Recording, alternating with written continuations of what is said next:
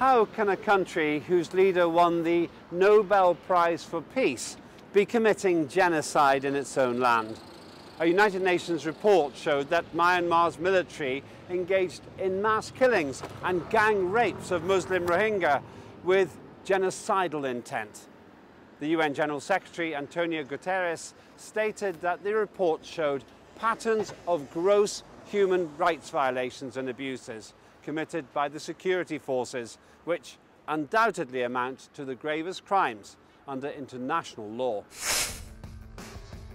Meanwhile, despite the critical humanitarian issues regarding her country's persecuted Rohingya Muslim minority, Myanmar's Nobel Peace Prize winning leader Aung San Suu Kyi resorted to literature in her first public appearance after the damning report by the United Nations claiming that genocide had occurred in the country under her watch. In her speech, she discussed poetry instead of responding to the UN report on shocking human rights violations against the Rohingya, mass killings and gang rapes. And all the while, the persecution continues.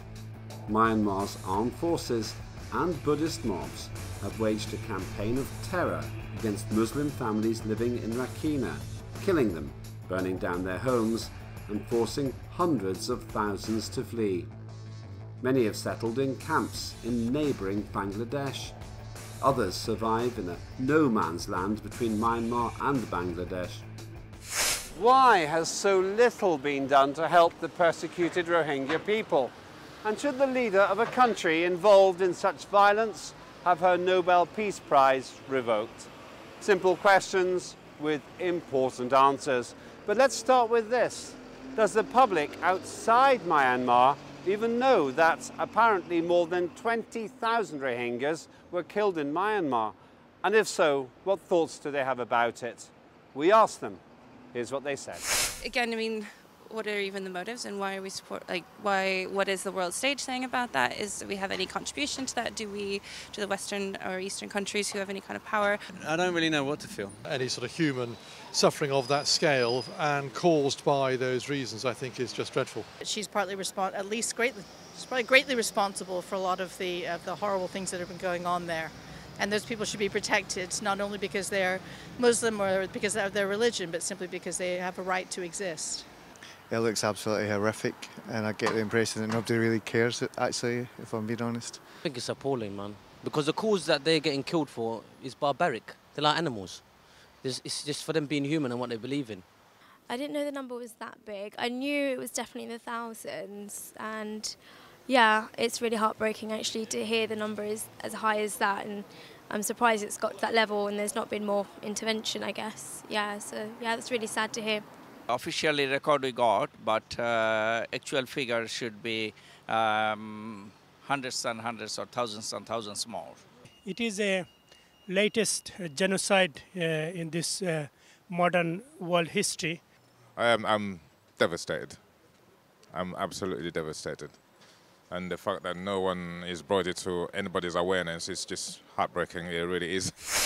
Well, the crisis in Myanmar is a manifold civil war, along with the crisis in occupied Palestine and in Indian-occupied Kashmir. It's one of the three longest-running conflicts on the planet, beginning in 1948. The current crisis that we've seen in Rakhine State is just one of the more modern developments of a long and multi-sided conflict whose overall trajectory doesn't seem to be indicating an end in sight. Of course, there's no doubt that the thousands of people have suffered, and the Muslim community in Rakhine, the Rohingya, have suffered an extraordinary amount of violence from domestic strife. So this is something that, of course, the world ought to be acknowledging and working to solve in the most constructive way possible. But given the fact that the conflict in Myanmar has raged since 1948, it shows that there hasn't been enough momentum behind various peace processes as there ought to be or have been. The 20,000 that have been killed is in the recent violence against the Rohingya, led by the Burmese military. We've been, as an organisation, working with the Rohingya community, for the Rohingya community, for the last decade or so. So we're well versed with, kind of the atrocities that happen, over those years. So in 2017, August 2017, the latest violence, 20,000 people were massacred, but more than that, 800,000 people were forced to flee across the border into Bangladesh. Additionally, there was in the region of about 20,000 rapes as well against Rohingya women. This is not the first time that Burma's done this. Over the past 4 decades, there's been wave after wave after wave. So in 1978, there was a massive exodus, again in 1991, 1992, and then most recently 2012, where 250,000 people were put into IDP camps, internally displaced people's camps. And then obviously most recently now, from August of last year. There's actually no sign of any let-up. I mean, we received information just a few days ago that there's another 200 or 300 people waiting to cross the border into Bangladesh as well. Across 3 years, Myanmar's military plus Buddhist mobs have run a campaign of terror against Muslim families, killing them, burning down their houses and forcing hundreds of thousands to escape. But little has been done to help them. How does the public in Britain feel about this? I look at the pain and anguish and historical difficulties that have kind of happened on the political world stage on a one-to-one basis when it comes to religious persecution. Again, unpopular opinion. It makes me sad that that's the reason why it's happening, especially if religion is what is contributing to this political agenda. So like there's this military that is acting on a religious sect. I feel like we live in quite a cocoon over here in the West, and it's, out of sight, out of mind a lot of the time, sadly. Well, that's why we have the United Nations and the International Court to bring people who've done and committed crimes, if that's what it is they have committed, to justice. I mean, it's very hard to understand why governments don't speak out, and maybe the people aren't making enough noise about it to try and ensure that governments speak out where they can and help the victims of a horrible, brutal genocide. We shouldn't allow it to happen in the world these days, and again I get the impression that nobody seems to really care. I think when it's someone that's against Muslims as a general, the media doesn't promote it, it's not put out there, it's not widespread. But if it was someone, say, if it was anti-Semitic, then it's worldwide. Then America's getting involved, UN's getting involved, everyone's getting involved. But where is a group of people attacking Muslims, no one really cares. I think it's a combination of lack of reporting, there's lack of awareness, and people probably not caring as much about ethnic minorities as we should do, whereas they might have cared more if it was happening in a Western country, for example.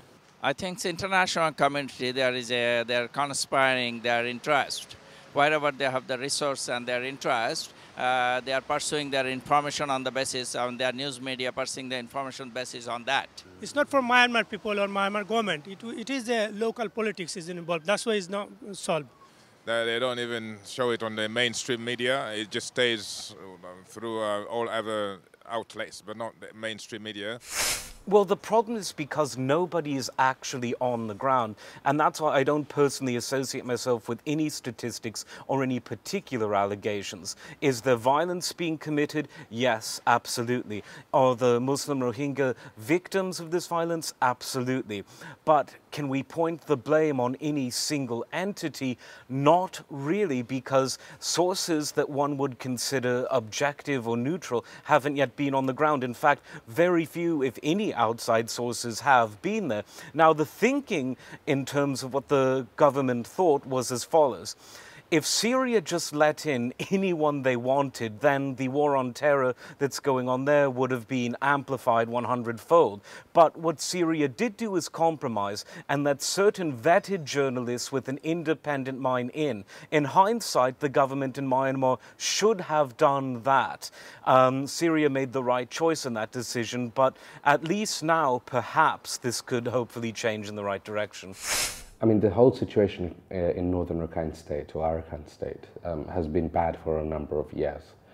So the Burmese paramilitary and military forces, alongside some of the Rakhine villages, Buddhist mobs, have been attacking Rohingya villages for a number of years. In the last 3 years specifically, or in the last 5 years, I would say specifically, there's been a massive rise of anti-Muslim sentiment.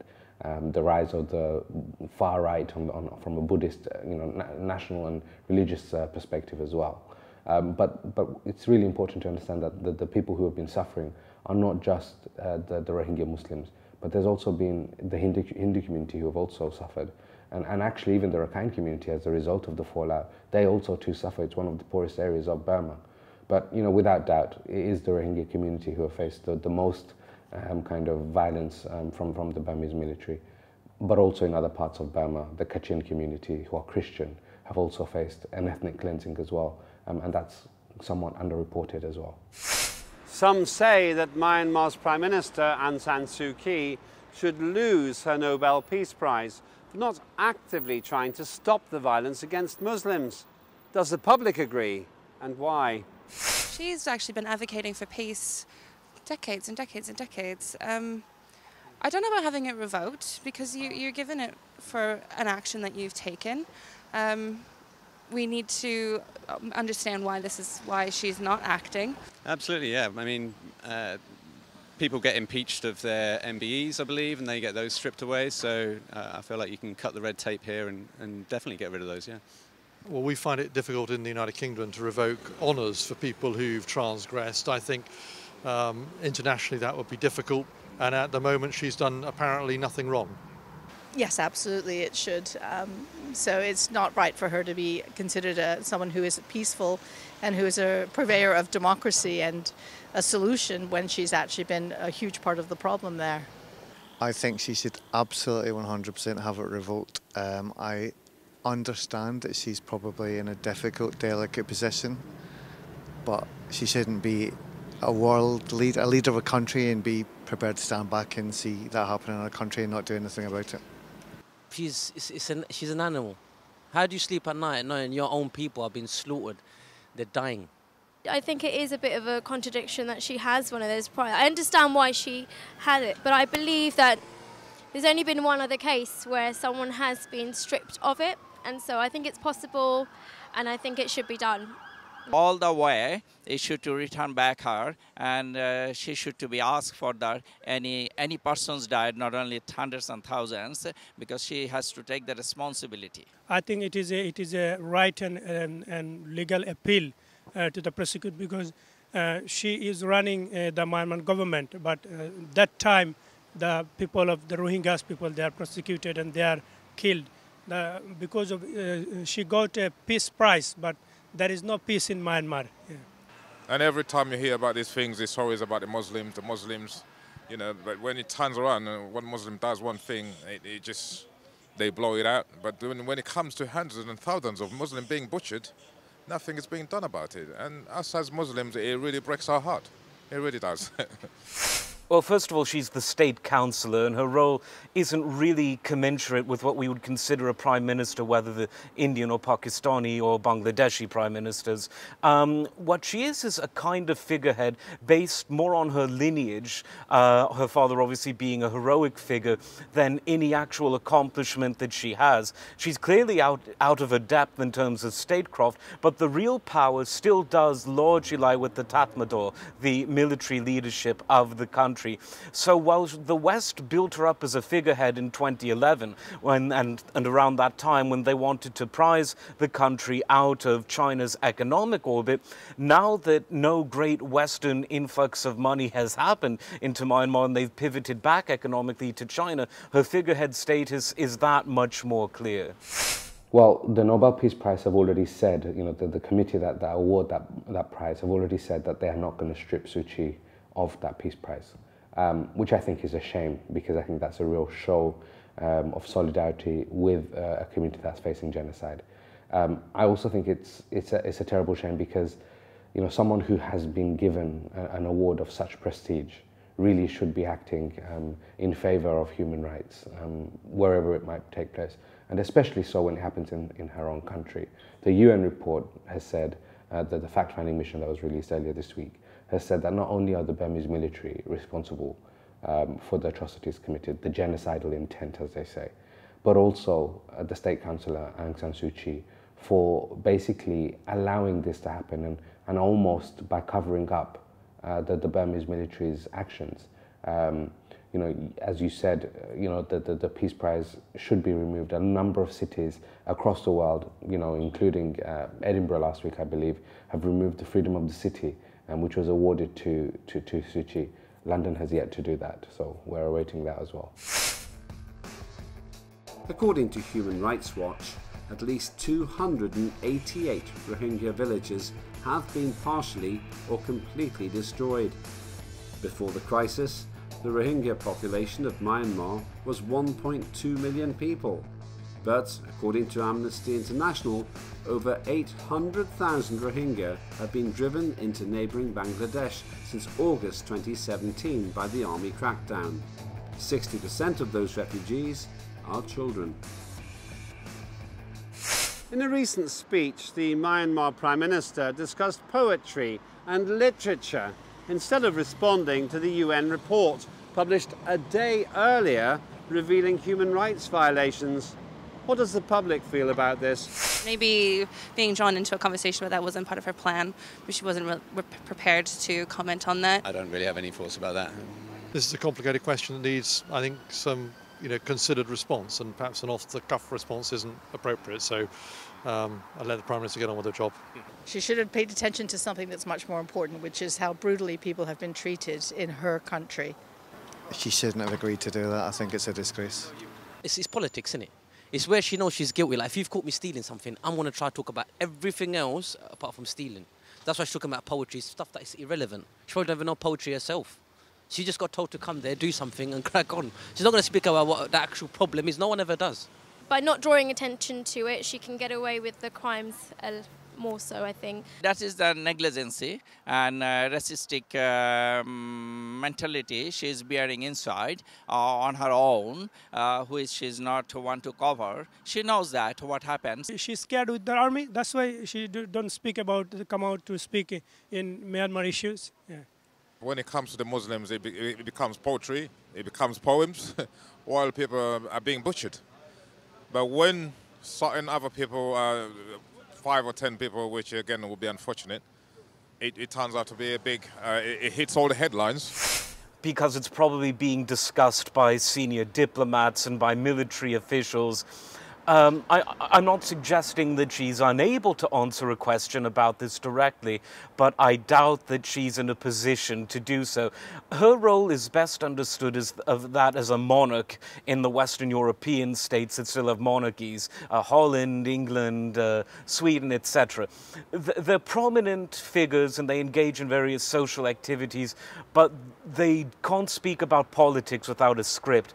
I think Aung San Suu Kyi's role today is something sort of akin to that. I don't think it's anything surprising. It's not something which is inconsistent with how she's behaved before. I remember this time last year she was in Singapore and she laughed when someone asked what's going on in Rakhine State. So someone who can laugh in the face of a genocide, to discuss literature and poetry in the face, in front of a report which says that her army and her country has committed a genocidal intent, does not surprise me at all. In fact, a day earlier, I think it was on the Sunday or the Monday of last week, she actually said about the Burmese military that the generals who serve in her cabinet are rather sweet. And I think that shows the level of complicitness that she has with the army. I mean, she and the army are acting in consort. They're acting together. And it's incorrect to separate her from the army and her from the genocide. She is as responsible as the commander-in-chief who's calling the shots on how and where to fire the bullets. What should be done to stop the violence in Myanmar and ensure the refugees can return home? We asked the public. They're not looking to do things to help people. They're doing things to help themselves and to put themselves into power. So until you remove that kind of human flaw, it's not much that can be done. No, I don't think so. We do a lot of intervening as it is. Why are we always the world police? Why are us in America always going and helping out and doing all the fighting and imposing our democracy on other cultures? And the word intervene is quite interesting. That's why we have the United Nations. And I think if we believe in the United Nations and the Security Council and the work they do, there are mechanisms and methodologies to deal with difficult states. Programs like this, you need to make noise about it, you need to speak up about it. Things don't change easily in this world, especially things like this that are so heinous and so horrible.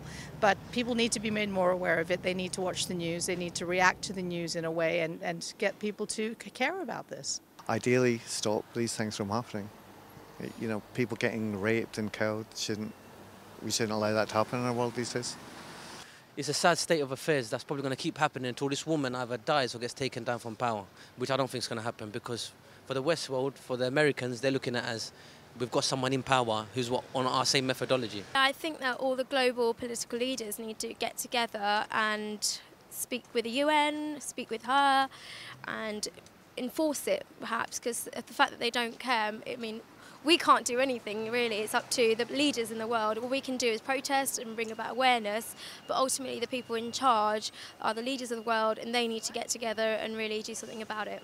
After the Second World War, the 5 powers, in the big powers, they never been there together to dominate the world. So we need the new world order to solve the problems. If people unite and politicians they can unite, they can resolve the problem, and it's not happen in other time to the genocide anywhere in the world.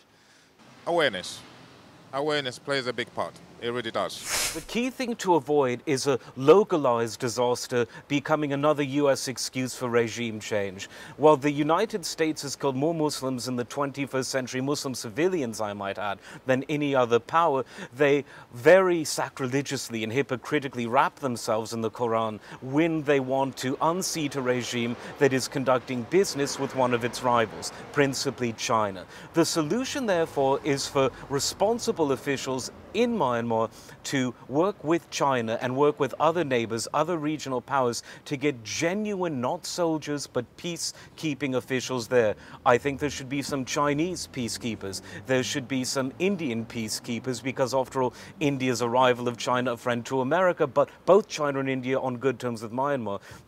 It's essential for a country with an Islamic majority population to send peacekeepers. Pakistan, for example, Turkey, whose president has spoken a lot about it. Iran, there's a possibility there too. So there needs to be a genuine multilateral peacekeeping force sent to Rakhine State sooner rather than later. This way, people's lives can be saved and the US won't come in to do what they do best. Well, there's been a number of commissions, a number of reports which have come up with a number of recommendations, such as the Burmese government should ensure that citizenship is given, the Burmese military needs to back down on this unnecessary amount of violence, etc., etc. But time and time again, it's quite clear that Burma as a country, as it is right now, is incapable of dealing or being able to resolve the situation that's existed.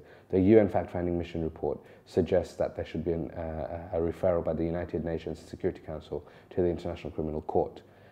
That hasn't happened yet, and it's unlikely to happen because China and Russia will veto as permanent members of that Security Council. Really what needs to happen is obviously for the Rohingya people to return back to their homeland in a protected manner, where they're not going to be facing this violence again, with full rights, with unfettered access to journalists and humanitarian organizations as well.